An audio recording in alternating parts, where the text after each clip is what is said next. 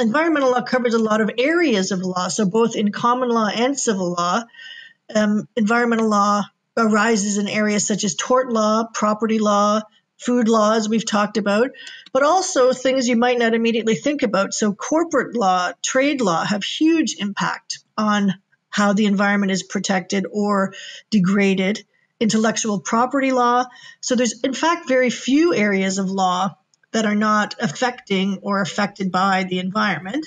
And then, of course, there's the international level of law where Canada has obligations under, for example, the Paris Climate Agreement and Sustainable Development Goals.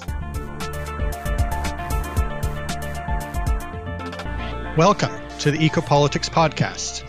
This podcast series tackles some of the big questions in the field of environmental politics for university students in Canada.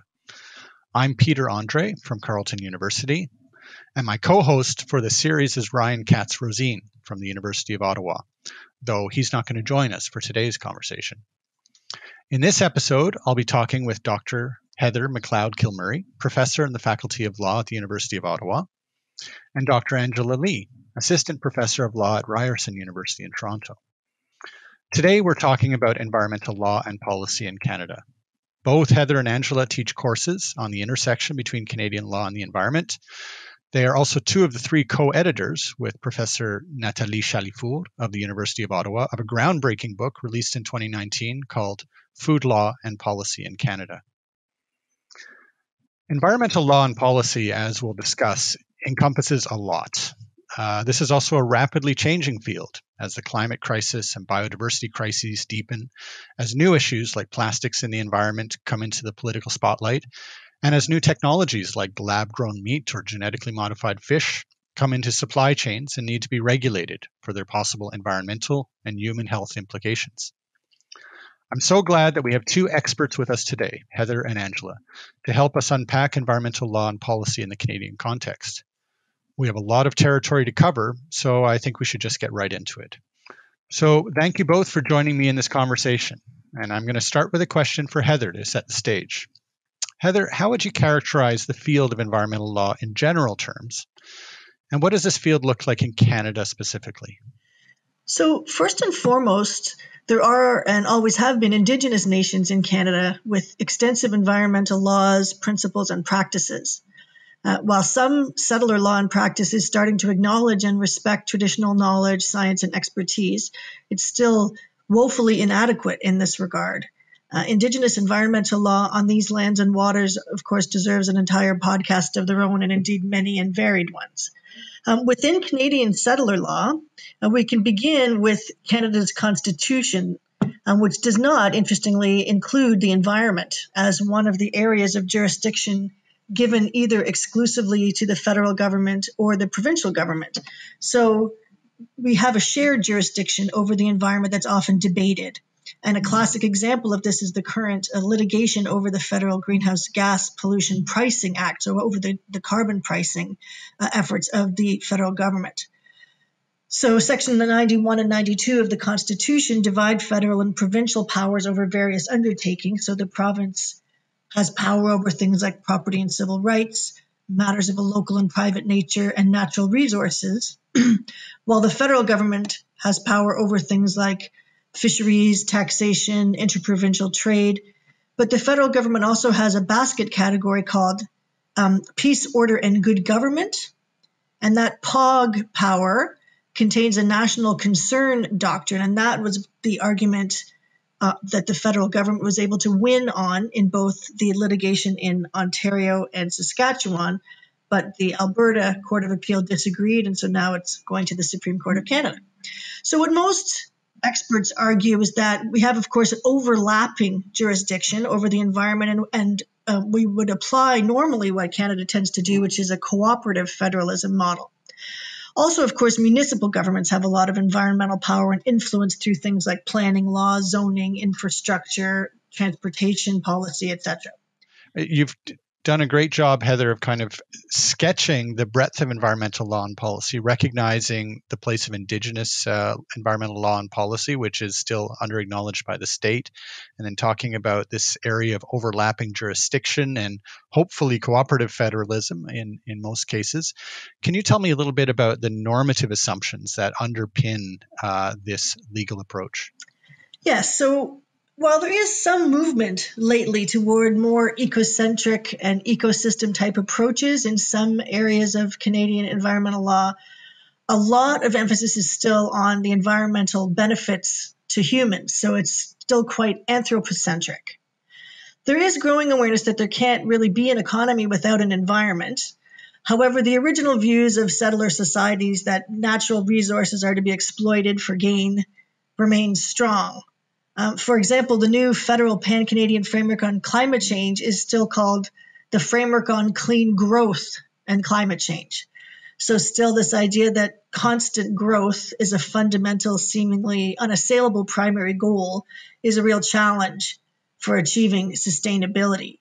So anthropocentrism, extractivism, capitalism, a lot of emphasis on sort of the ability of Western science and technology to solve a lot of problems. So in Canada, environmental law has often been criticized as just a system of permits and controlling.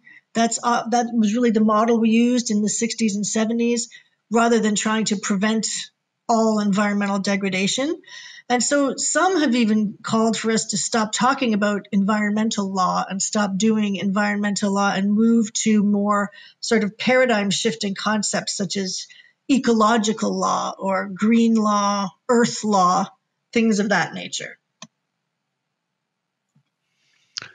That's really fascinating, Heather. Just as you point out some of those normative assumptions that I think many lawyers and many of us just take for granted, and that within this field of environmental law deservedly are going to be criticized. And it's exciting to think about where this whole field can go in the future. And I think I'll ask you some questions about that at the very end. But right now, I would like to turn to Angela. Angela, Heather has provided a really good broad introduction to what environmental law looks like in Canada. Can you give us some examples of some of Canada's key pieces of federal environmental legislation and how they are meant to manage or protect the environment? What are their key instruments, enforcement mechanisms that are found in this legislation? And to what extent does this legislation actually achieve its goals? Right. So there are definitely a lot of different pieces of legislation that we could look at. As Heather has already identified, all of our lives and our health and our societies and our economies and so on are ultimately contingent on having a healthy and functioning environment. And so in many ways, we can look at all law as sort of being environmental law in a sense. But there are some specific areas, some specific federal pieces of environmental legislation, of course, that we can identify. And we can identify some broad categories that these fall under. So for example, pollution prevention was a major sort of area of environmental law growth in its earliest days in sort of the 60s and the 70s.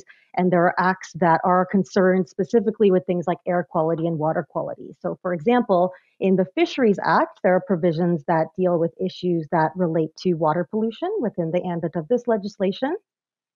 And then we also have acts that are concerned with the regulation of toxic and dangerous substances. There are acts that deal with biodiversity and conservation. So probably the most significant act in that area is the Species at Risk Act. There are also other acts like those that are specific to the Arctic. There's the Federal Greenhouse Gas Pollution Pricing Act that Heather has already made reference to.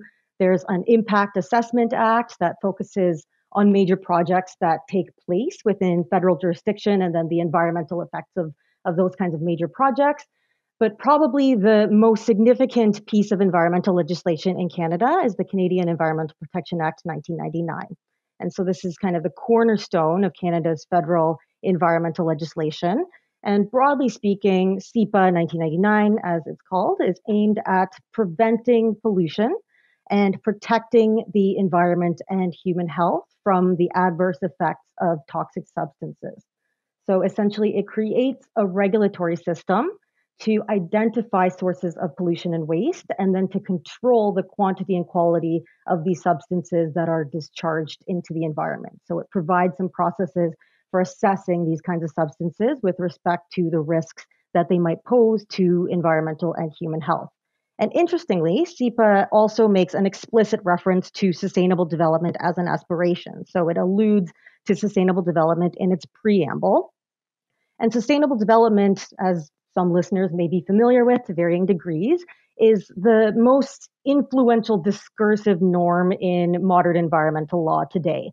And the definition that most people think of when they think of sustainable development is that which was proposed in the Brundtland Report that was published in 1987. And so this talks about development that meets the needs of the present without compromising the ability of future generations to meet their own needs. And so that's also been sort of an underpinning idea of a lot of pieces of Canadian environmental legislation, including SEPA and a number of other acts as well. So moving on to kind of the second part of your question about enforcement, there is a standalone Environmental Enforcement Act. This was part of an omnibus legislation that came into force in 2010. It created some new enforcement tools, it amended some fine regimes, and introduced sentencing provisions to 9 existing acts. And the underlying goal here was to promote more effective enforcement of the laws that protect Canada's national parks, air, land, water, and wildlife. There's also an Environmental Violations Administrative Monetary Penalties Act, and this establishes a framework for issuing administrative monetary penalties for violations of the legislation. So these are fines that companies and individuals can be charged with. But one of the major problems in terms of Canadian environmental law and policy is that a lot of these acts are not often framed in mandatory terms. And so officials are authorized to develop regulations, and often there are regulations that are in place, but they don't necessarily have strong positive obligations to act. And they're also afforded a significant degree of discretion.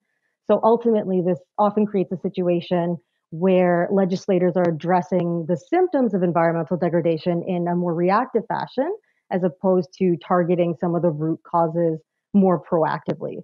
And so while this means that environmental law has had its share of successes, there's still a lot of progress that can and must be made if we're going to ensure a viable future. So as Heather has already suggested, there are some really deeply rooted systemic issues that need to be addressed in terms of this constant preoccupation with growth of the economy, growing consumption from individual consumers, and so on. So while there's been increasing talk about the importance of addressing these issues, and while I think there's been more appetite to take these kinds of things on the political level, many would argue that we haven't necessarily seen enough action. And Peter, as you already mentioned, we are seeing, in terms of metrics like climate change and with biodiversity loss, we are increasingly sort of on the precipice of a global ecological crisis. So this is certainly something that I think we're going to need to see a lot stronger law and policy on in the future. Thanks, Angela. That was a pretty comprehensive overview of a lot of the key instruments. And it's interesting that you mentioned the SEPA in particular as one of our key pieces of environmental legislation. I understand that's currently being reviewed by the government as part of a regular review cycle to see whether it's doing what it should be doing and how it needs to be updated. And then your final points around the ecological crisis we're in. Clearly, it's not only in Canada, but globally, there are many environmental problems for which our legal frameworks and policy frameworks are still not doing enough. And given this context, I just wonder, I'll turn it to you, Heather, if our environmental laws are not always effective as they need to be, what are the processes in place to ensure that these laws and regulations become more effective in the future? So you mentioned the revisions to the Environmental Protection Act. That's exactly right. We are in that process. So to be technical, Section 343 of the Canadian Environmental Protection Act 1999 itself, it makes it a legal requirement to report and review to Parliament the administration of the Act every 5 years. So the most recent review began in 2016. And the Standing Committee on Environment and Sustainable Development undertook a study, and it heard written and in-person submissions from a very wide range of people and groups and stakeholders, including many academics. And it submitted a report in 2017, and then the government responded to that with its own report later, about 6 months later, and then a follow-up report in 2018. So that happens every 5 years, and recommendations are made to make improvements to the Act or to regulations pursuant to the Act or to various policies for implementing it. In this particular series of this particular 5-year cycle revision, there was a lot of emphasis on environmental rights and whether that was sort of a paradigm through which SEPA in 1999 should be understood, should be implemented, etc. So those reports are all available online in terms of how we're progressing there. Another sort of institution is that we have at the federal level a Commissioner of the Environment and Sustainable Development under the Office of the Auditor General. And that Commissioner of the Environment and Sustainable Development issues regular reports, which are kind of what they themselves call performance audits on the environment and sustainable development achievements of the federal government. And so this commissioner is supposed to provide objective, independent analysis and recommendations about how the federal government is doing in terms of environmental protection. And so they monitor sustainable development strategies. They do targeted reports on particular issues, for example. Another thing that commissioner is responsible for is the environmental petitions process.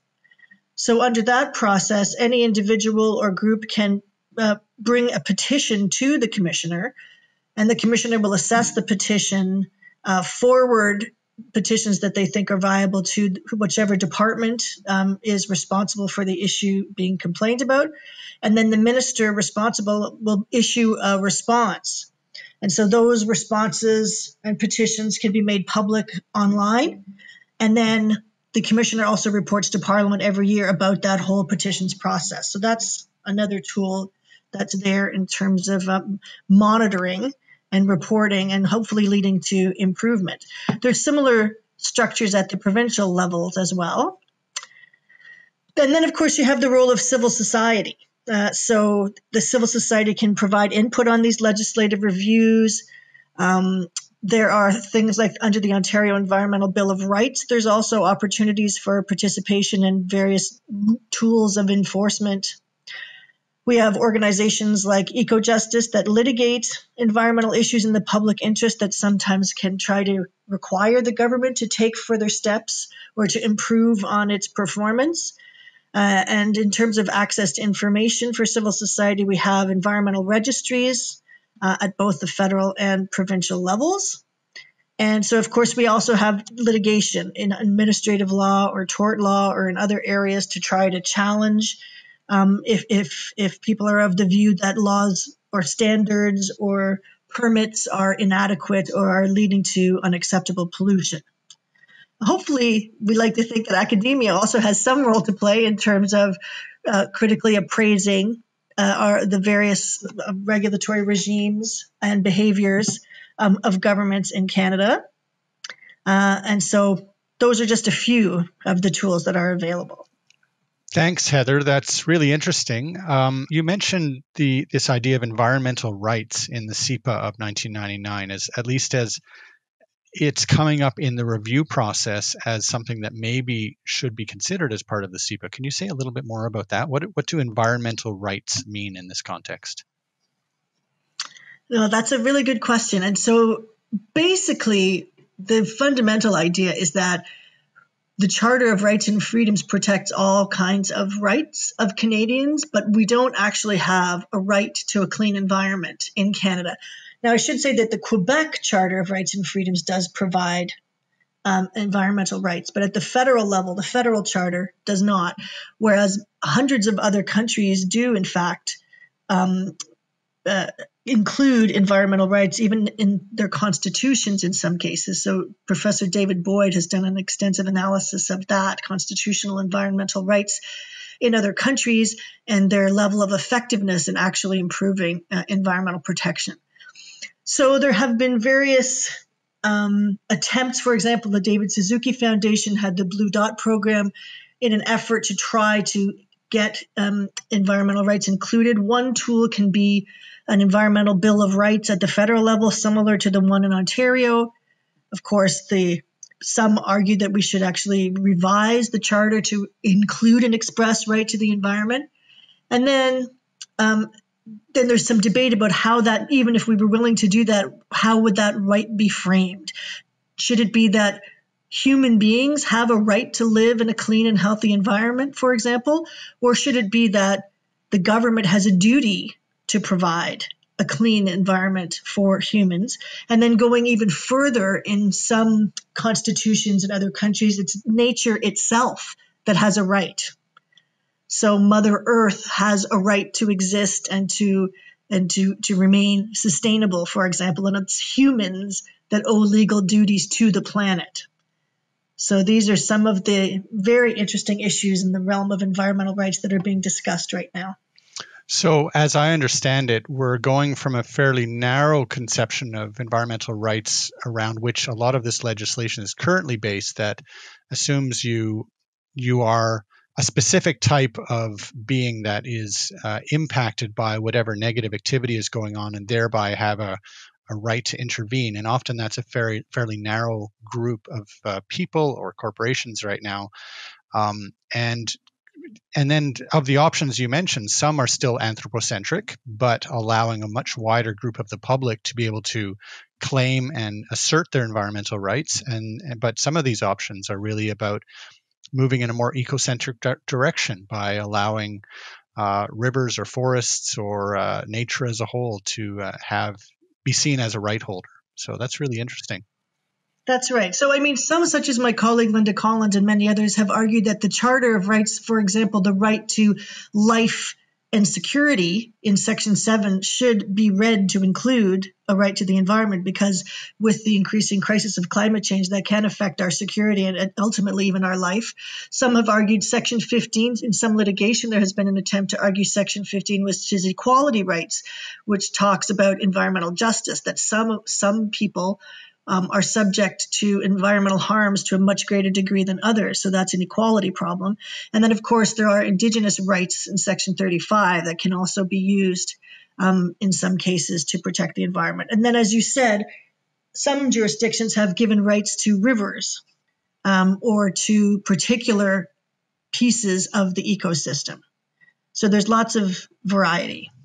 The overview you provided of the various mechanisms whereby legislation gets reviewed was really interesting to me, and then you of course mentioned the legal mechanisms through litigation, and that there are civil society groups like EcoJustice that you mentioned that actively try and advance environmental law in Canada by very selective and litigation to strengthen environmental law.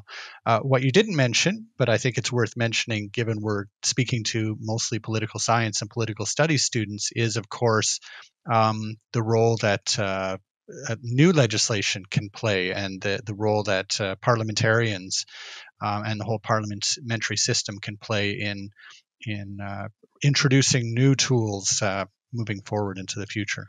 Yes, absolutely. So there was a very interesting case, the Kyoto Protocol Implementation Act, and that's a very interesting story that students may have time to explore, where a backbencher had proposed this legislation, the Kyoto Protocol Implementation Act, that made it an enforceable duty on the government to meet its Kyoto targets during the Harper government years. And amazingly, it was passed through both houses. And then when, of course, the government did not comply, there was immediate litigation in relation to that. And then the legislation was ultimately repealed by the Harper majority government. So that's a very interesting story of the interlinkages between politics and law. Great. And speaking about politics and law, I would like to pose a question to you, Angela. Environmental law has clearly evolved over time, with legislation being introduced or updated over time, and the Kyoto Implementation Act is a really good example of that. I wonder if you can give us a general sense of how conservative versus liberal governments in Canada have approached the implementation and enforcement of environmental legislation over time.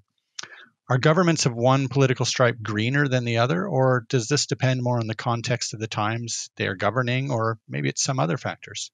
Right. So, this concept of sustainable development, as we've already discussed, and balancing these kind of three pillars of environment, economy, and society can and has been interpreted in some very different ways. And so, unfortunately, economic growth and environmental degradation under the current political and economic system that we live within are quite closely connected. And so, with some governments that have been much more bullish about economic growth, environmental degradation has kind of been a necessary side effect. But ultimately, people in power oftentimes have a vested interest in upholding the status quo, which means that both liberal and conservative governments have an interest in continued growth and profit making, and that is reflected in their environmental records. And so cuts to environmental programs have been made under both liberal and conservative governments. So there certainly isn't one of the major political parties in Canada in any case that has been visibly superior to the other. And as you've already sort of mentioned, this does kind of differ depending on the context of the times that they are governing within. And so as we're seeing now, much more of a public concern about the environment, it seems far less likely that any government, regardless of their partisan affiliation or whatnot, would be able to get away with running on a platform that doesn't consider issues like climate change, issues like biodiversity to some extent. But unfortunately, Canada is also operating in a particular context because extractive industries, things like agriculture, mining, oil and gas, and so on, have historically been a significant part of Canada's economy. And even though they might not necessarily be as important to Canada's GDP anymore, they do continue to exert a significant degree of political influence. And I think that this is something that we have historically seen as well. And this is something that emerges a lot in sort of the food and agriculture space, the power of the agribusiness lobbies. And this is something that I think is going to increasingly be a political issue that is on the agenda. Developments at the international level can also provide an impetus for domestic action. So things like the World Commission on the Environment and Development and various other kinds of United Nations efforts have stimulated developments in Canadian domestic law, and we have seen some progress in this respect, both domestically and internationally. So one of the major sort of wins for environmental law that people often go back to is the 1987 Montreal Protocol on substances that deplete the ozone layer. So there was a point in time when we were quite concerned about this ozone hole that we were seeing, and this protocol did go a long way towards addressing that issue and reversing the harm that we had caused. So that is kind of a win that we have seen in terms of environmental law. But long story short, federal interest in environmental issues does sort of fluctuate and change in character depending on the context and depending on the particular people that are in power and what else is going on at the time. So environmental laws and policies and action on such policies as well usually tracks with broader public concerns with respect to the environment, as well as the government's overall economic agenda. So these are two pieces that are quite significant in terms of shaping the direction of environmental law and policy and action on environmental issues. And so we can see this in the context of some contemporary issues that are very timely. And I think that right now we're at something of a pivotal moment. So we've seen these pipeline protests in Canada in the early part of 2020 with respect to the construction of the Coastal GasLink pipeline through the unceded territory of the Wet'suwet'en First Nation in BC. And that was quite significant in terms of the impact that those protests had. Climate change is obviously a hot topic issue that is going to continue to be a political issue. And the associated litigation that is coming out of that, both in Canada and in other countries around the world. The COVID context has also been illuminating, both at the federal level and then at the provincial level. There have been a number of significant developments as well. So Doug Ford's government in Ontario suspended a number of environmental protections in April, citing the argument that these kinds of environmental protections could slow down the pandemic response. And many people were very concerned about those rollbacks. The government did revoke some of those changes in June alongside the economic reopening of the province, but it was kind of an ominous time. And similar things are happening across the border with the Trump government and environmental rollbacks there. And more broadly, the Ford government has been identified as one of the most damaging provincial governments in terms of the environment and things like that. So ultimately, the politics do matter, but there are a lot of other forces at play as well. So far, we've been talking about environmental legislation, mainly as set by the federal government in Canada. Now, what are we typically referring to when we speak about environmental policy? And how is this the same or different from environmental law? Heather, I wonder if you can speak to this. So, I mean, in a very, very technical sense, sometimes people divide law and policy that in the sense that law can be limited to legislation and regulations pursuant to it, or case law, as well as international treaties, for example. That would be very, very technical approach to what's law versus policy can generally be broader. But of course, policies lead to legislation as well, or laws can be the embodiment of policy goals as well. So there is a very close link. But when we talk about policy, we can broaden it out to what's sometimes referred to as the broader policy toolbox. So it can include things like the budget. The federal budget is obviously a policy tool and greatly influences how much of a piece of legislation gets enforced, whether regulations come into effect, whether enforcement takes place and is effective, etc.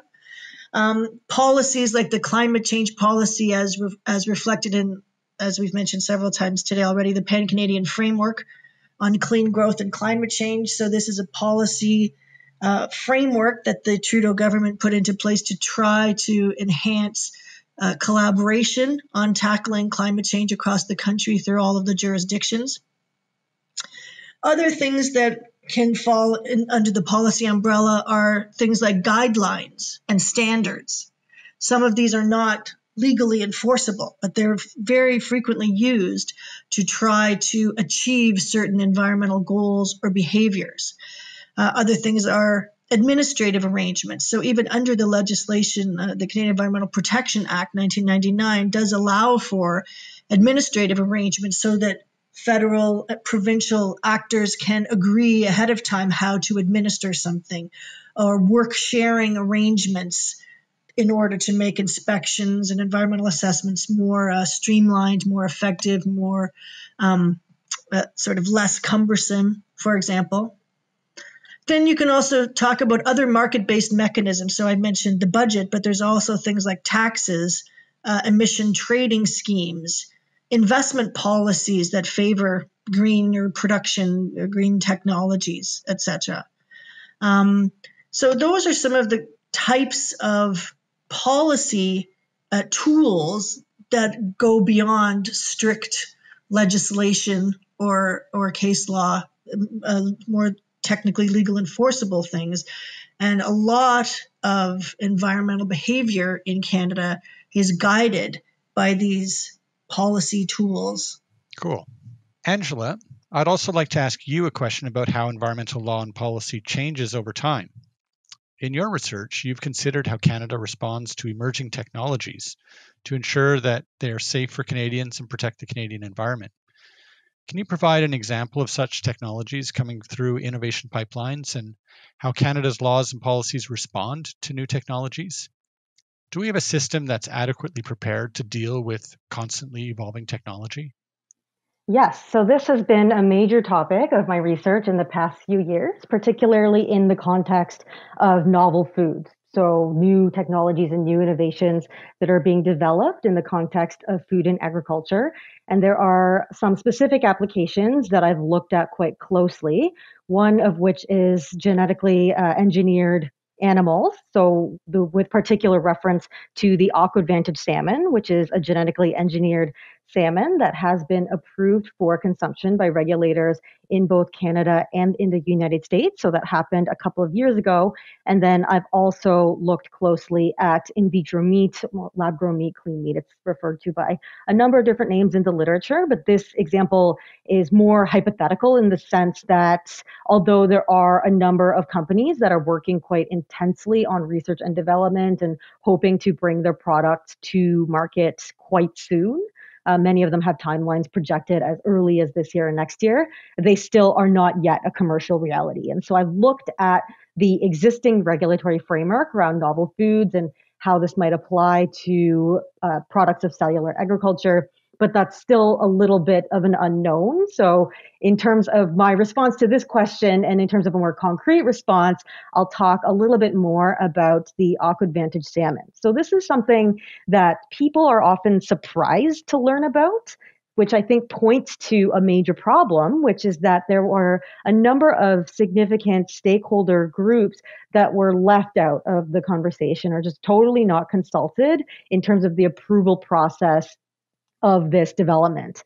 And this certainly isn't something that was kind of rushed through. So this is a development that has been in the pipeline for quite some time. And from the company's perspective, I think they would say that they've had to jump through a lot of bureaucratic hoops to get this product to market. And yet I think there are a number of really significant gaps. So first is that sort of public input and public participation component. So from sort of a democratic governance perspective alone, I think there's issues there. But then also from the perspective of environmental and human health considerations, there isn't yet a robust regulatory framework to ensure that these products are safe for the environment, very broadly speaking, and also safe for human health, also broadly construed and over a long time period. So right now, the regulatory framework that governs genetically engineered animals, genetically modified animals, is very kind of ad hoc. And although it makes sure that these things are not toxic, that they don't pose allergy concerns. So according to the regulatory review, Health Canada says functionally the genetically engineered salmon is equivalent to just a regular salmon that you would buy in the supermarket. But again, this is along very specific and narrow metrics like toxicology, allergenicity, and so on. And there are many people that have pointed to the fact that there are a lot of other considerations that we should be looking at. So things like the economic impact to Canada's fishermen and so on. And then also in terms of impacts to Indigenous people, many for whom salmon is an important part of their cultural heritage, and Indigenous groups were not consulted on the approval process when it comes to the aquadvantage salmon. And then, of course, the environmental impacts as well. So the aquadvantage salmon is actually grown out in land-based aquaculture facilities. So they aren't grown out in open water, which the company argues mitigates concerns related to release into open waters and interbreeding with wild fish populations and so on, which would be a major cause for concern. But that just because the risks are mitigated to a significant extent does not mean that the risks are not there. And so this essentially comes down to what kind of appetite of risk we have for these kinds of products and these kinds of developments, and then who gets to have a say in that process. So in my research, these are some of the concerns that I pointed to when it comes to the regulatory framework that exists right now for these kinds of food innovations. And then just more broadly speaking, I would argue that technologies are not a silver bullet. And right now, a lot of the rhetoric that we're seeing around technology and innovation seems to suggest that new technologies and these new innovations can kind of leapfrog over a lot of the really deeply rooted social and economic and political problems that are kind of at the core of the situation that we find ourselves in. And certainly there are a lot of examples that we can point to historically of technologies that have made really grandiose promises and then have not lived up to the expectations. And indeed, many of them have caused problems that were not anticipated from the outset. So I think we need to be really careful about relying on technologies to solve some of these really systemic problems that we're facing. And not only because of the problems that they can cause, but also because this reliance on technology can stymie the imagination and development of alternatives. So alternative pathways that might be less lucrative from a financial standpoint, but that might be more realistic, that might be more feasible, that might have less risks, that might have less impacts to groups that are marginalized, and so on and so forth. That's a really interesting answer, Angela, and I think it opens up a lot of different questions and avenues of exploration for our listeners who want to get into these issues. I think the points you're raising about how the place that technology figures in our culture, where we assume that the solutions, say, to the climate crisis or biodiversity crisis are going to lie in technology and technological innovation, is in itself something that I think deserves some careful rethinking as we think about environmental politics as a whole. And I also wanted to just connect something that you said with a point Heather made right off the top when she talked about the anthropocentric normative bias within our policy and legal systems.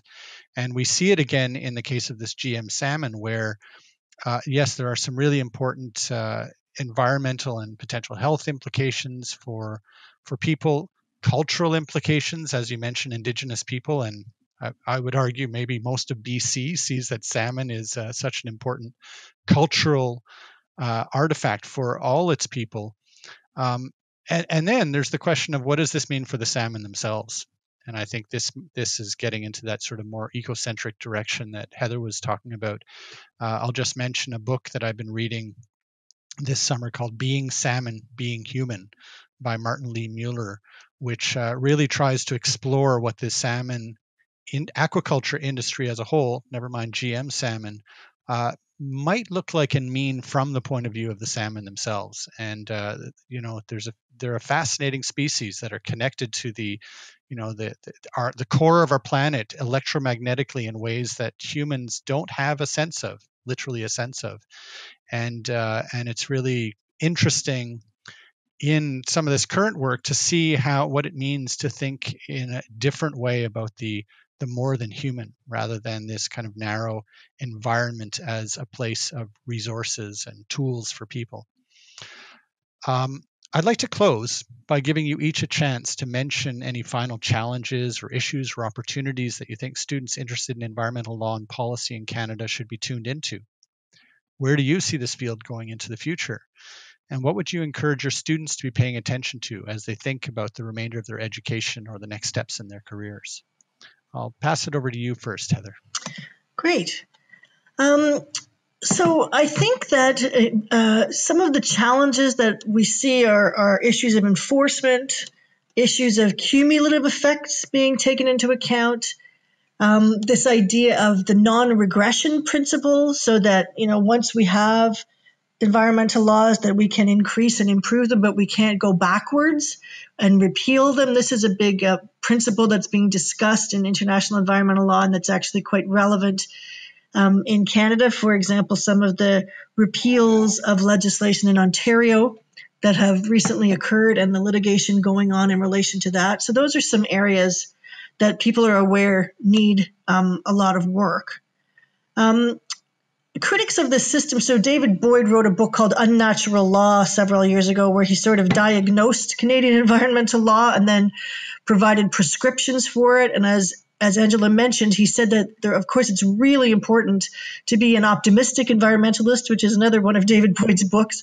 And he says that environmental law has helped with ozone depletion, protected areas, some kinds of air and water pollution, but that it still hasn't done what people like Michael McGonigal from University of Victoria have called for in his green legal theory, which is to really tackle liberal democracy, to tackle or at least unpack, globalized capitalism and see the patterns of production and consumption that are at the heart of all of this. And this idea, too, that traditional environmental law has really relied on the government to legislate to solve everything, as opposed to a more multi-participant, multi-layered approach to trying to resolve all these sort of underpinning issues.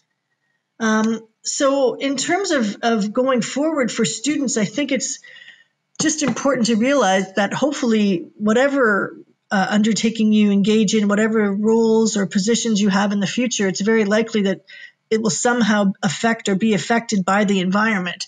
So trying to understand all the multifactorial aspects of sustainable development and all that's required, so taking a broad education, so not just staying within narrow environmental law, but understanding issues of the economy, understanding corporations, understanding global injustice and distributional unfairness. All of these things are going to be important in trying to make the systemic changes that we need.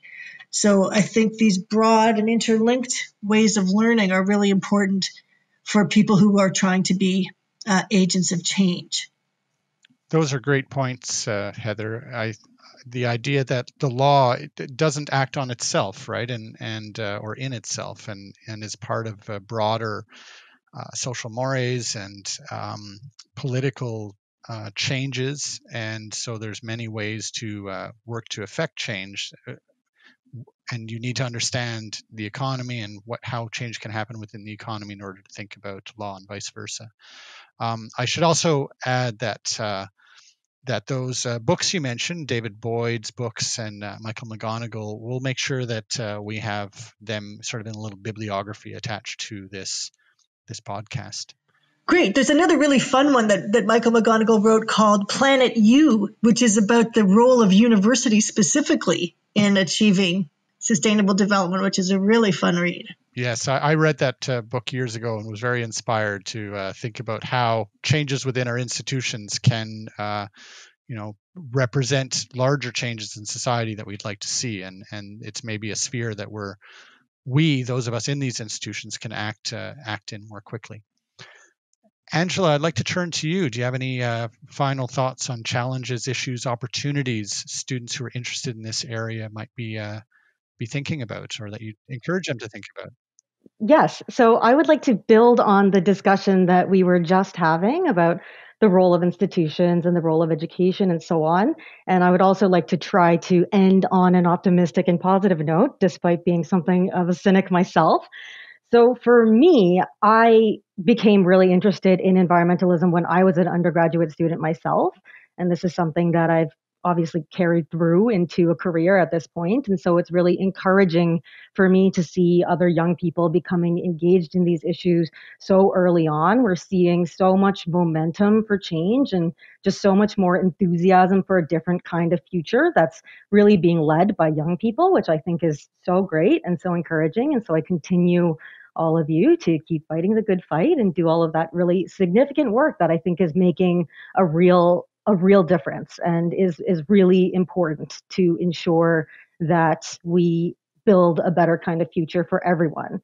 And as a racialized woman myself, it's also really encouraging for me to see the environmental movement diversify. So there have been charges laid against environmentalism that it's tended to reflect a very particular point of view. And unfortunately, I think in many ways that is still the case. But right now there are cracks forming as well, especially as we see the sort of resurgence of these intersectional movements like the Black Lives Matter movement, this greater and growing recognition of environmental perspectives and the value of Indigenous points of view, and also a greater recognition of the harms that have been done by settler colonialism and the things that we need to do as a Canadian society to recognize those harms and to try to do better in the future.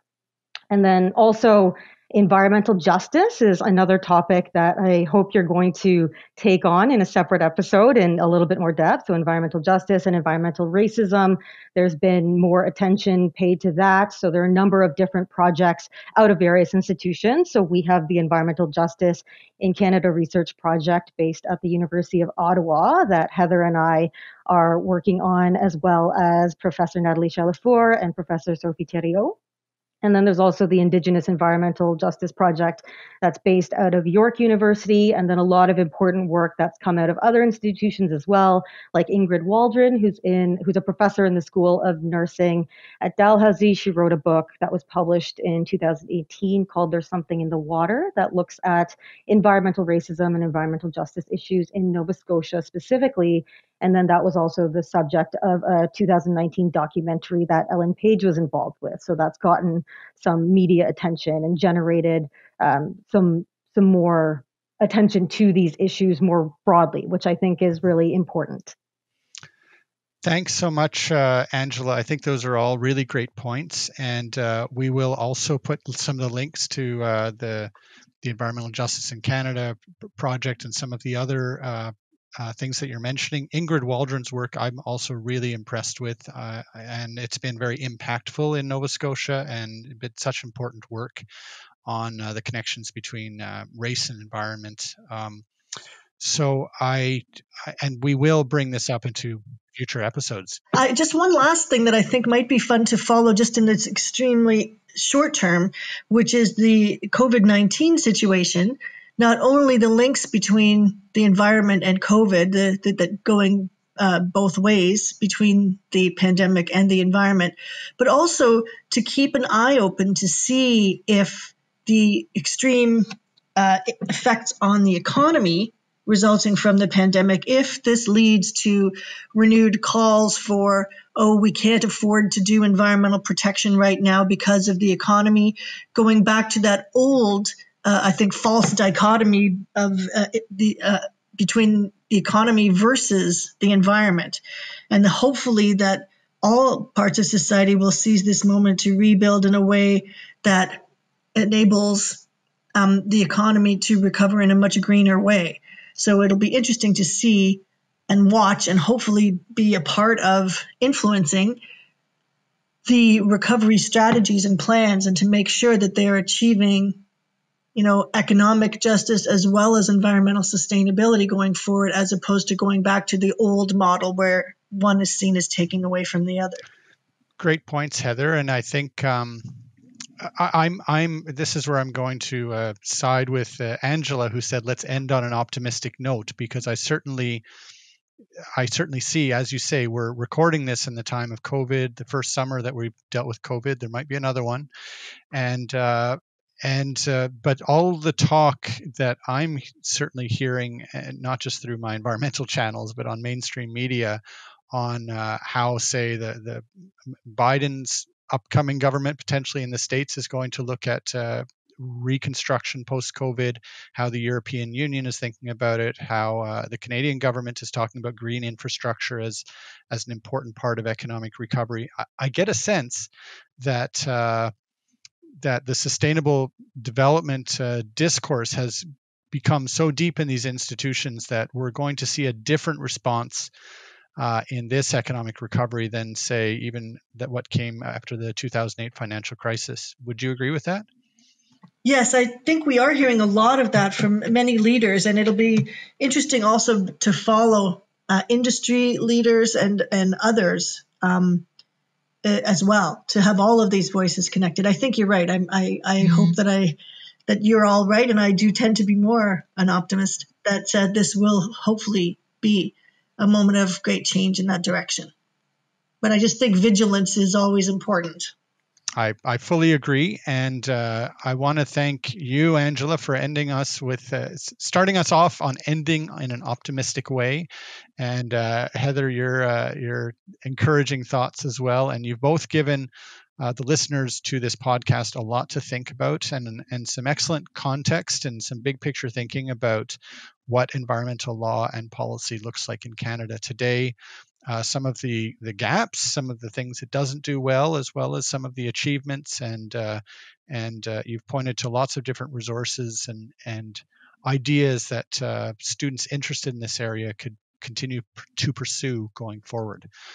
So this wraps up this episode of the Ecopolitics podcast.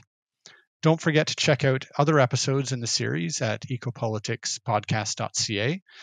And please do send us your feedback on these episodes. We really appreciate hearing from our listeners. We'll also be sure to include links to what both of today's guests' websites on the Ecopolitics website, so you can find out more about them and their important research. And so thank you to both of you, Heather and Angela. And to our listeners, we'll see you on the next episode.